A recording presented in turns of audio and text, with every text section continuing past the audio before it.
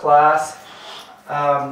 This is going to be a different discussion than what most of our discussions are as far as physical elements, because it has so many different branches. And when we talk about addiction, we're going to be referring to not only cause, we'll also talk about correction. And in order to talk about either of those, we actually need to look at recognition. And then we will talk about the correction that we do in our office and the things that we utilize to help as far as support. I'm just going to say right off, this is going to end up being a very Christian discussion. So if you're offended by that, yeah, now's the best time to just realize this probably isn't where I should be. Because I have found that the 12-step program that AA offers is a very, very helpful program. And if we use a model similar to that, there can be a lot of healing.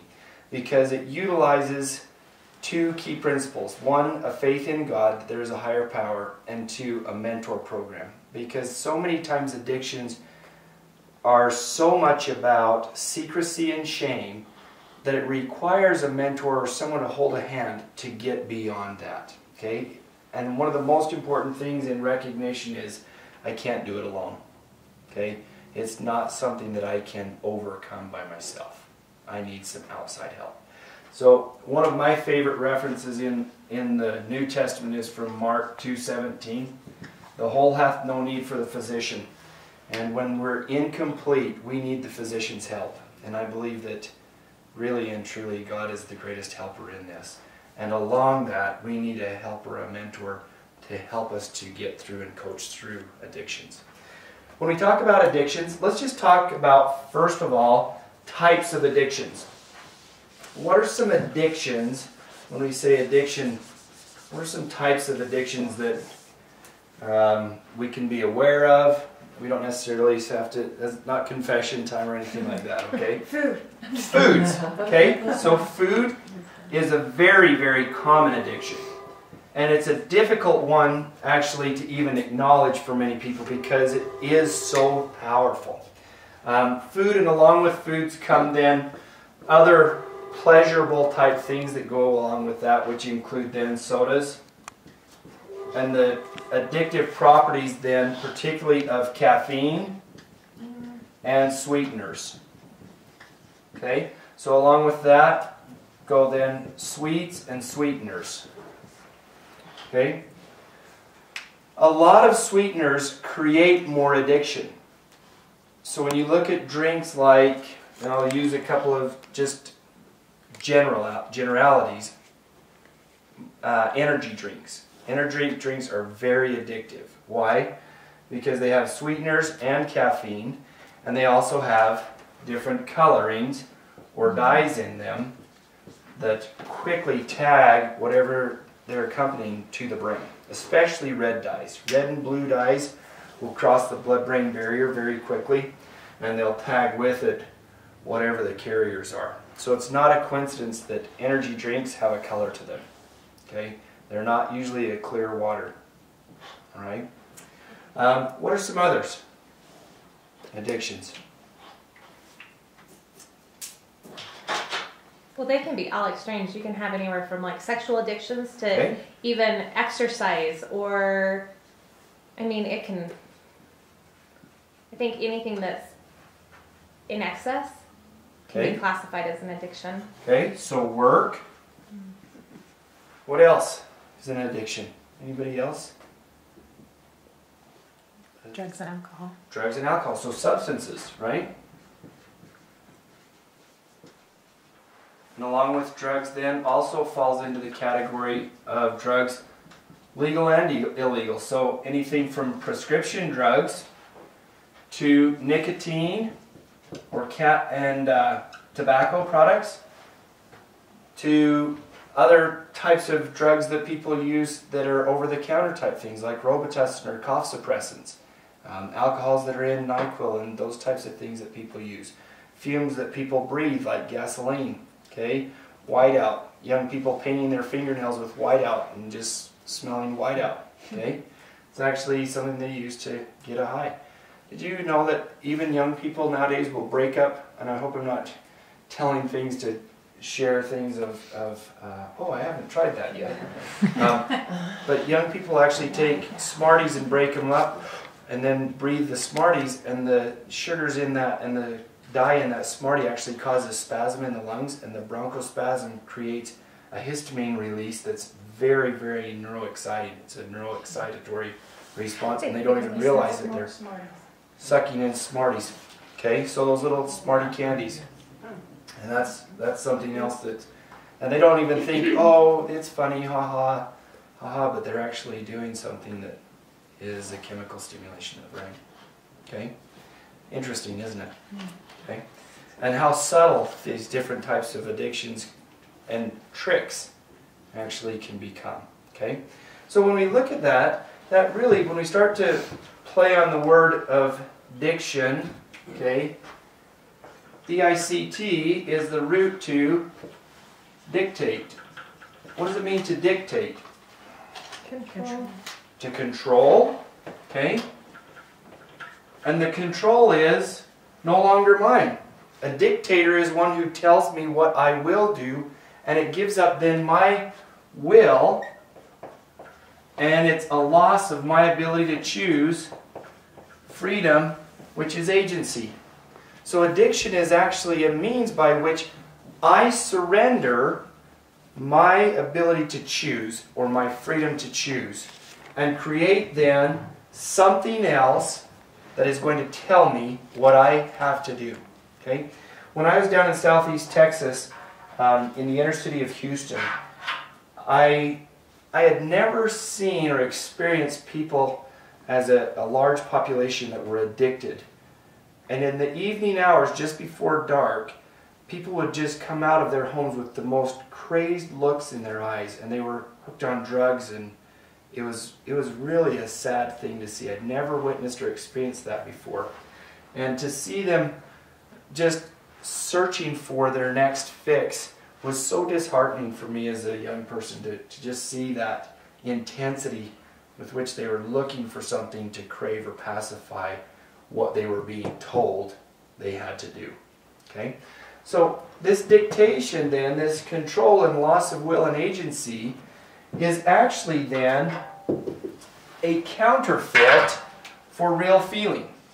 For example, when you look at addictions, they most often are utilizing our senses to counterfeit something else or a feeling. Okay? Or in other words then, they're an attempt to counter or hide, most often, a hurt. Okay?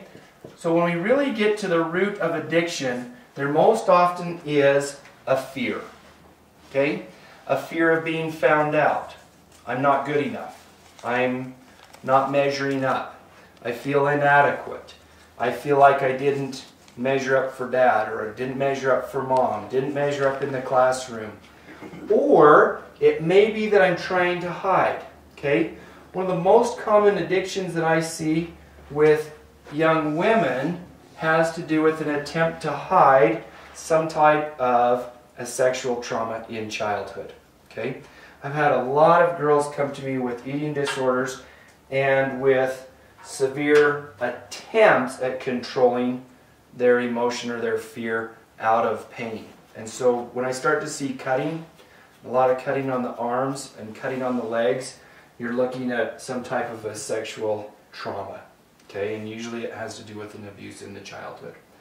I've had several young ladies that have come to us that have had trusted family friends, trusted neighbors who have committed some atrocities toward the young women. And when we actually start to get into it, when you look more closely and you see the scars that they're trying to create, what they're trying to control is their pain. And the thing that they're trying to control is the emotion that starts to come up with that, and then they try to hide it or counterfeit it or control it again.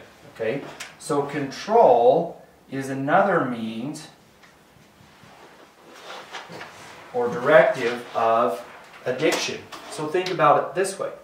How many of you, now don't raise hands of course, but how many are very, very in need, especially as mothers, to be in control of your home being neat, or not being able to interact or invite others into your home because of a fear that things might be perceived as being out of control?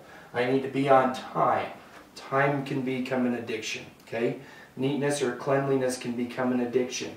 Trying to keep my kids with their perfect schedules can actually become a control issue, which really is very strongly linked to a fear and attempt to hide, okay? So oftentimes when we feel ourselves getting angry with our children, we may have to step back and just stop for a moment and ask God, what is it I'm afraid of? Show me my fear, okay? Do you ever feel like, oh, I asked you a dozen times to get your room clean, or I've asked you a dozen times, I've told you 1,000 times, and we use those kinds of phrases and we find ourselves getting very irritated and angry with our kids. And yet if we could step back and compare it to one of our girlfriends, I wanted you to come over. Well, I don't feel that same rage when she's not on time, okay? I thought you were going to come and be on time at this certain visit, or we were going to go out for a lunch date, or whatever the case may be. We have a lot more leniency with them, but with our own children, we start to control in such a way that we're attempting to hide our fear. And if we can step back for just a moment and ask, what is it I'm afraid of? A lot of times we're trying to control something that has a rooted fear in something based of inadequacy or a past abuse. Okay? The closer that we get to that fear recognition, the more uncomfortable it is. Okay, so let me give you a couple of examples. First of all, I worked with a young man who his parents had been divorced and he was extremely addicted to pornography. He said on his days off his mind was so controlled by pornography that 7 times a day he would find himself looking and viewing pornography. And when he came to me, he said, I want to be free of this. I want to be able to have a day off where I feel like I've done something constructive. And when we went through all of the different counterfeits of what he was experiencing, he was actually looking for approval. And his approval wasn't met, and consequently he was looking for that approval in another manner or fashion. Okay? There is a Christian author named John Eldredge. And he has a series, a book series, and a DVD series called Wild at Heart. And I think it's very, very helpful for men dealing with addiction and men dealing with primarily 2 addictions. First, John Eldredge says, every man has a question in his heart, and that question is, am I good enough? Okay? Dad, am I good enough? Do I have what it takes? And our dads always say, no. Okay? It's not intentional, because dad doesn't know how to answer the question. So where do men take their question? One of 2 places. Money and women. Okay?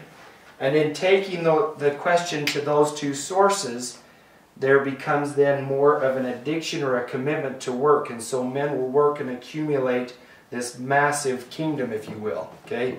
I'm the biggest rancher, I'm the biggest truck driver, I have the biggest truck driving company, I have the biggest snowmobile rental company, or whatever the case may be, and attempts to amass things and accumulate things with a sense of accomplishment. Finally, I've reached the top. Okay? But in that, it still feels empty. And so what does he also need to do? Conquer more women. And each woman that he conquers becomes just another notch in his belt. Well, if I could get her, then I could get her. If I could get her, then I could have her.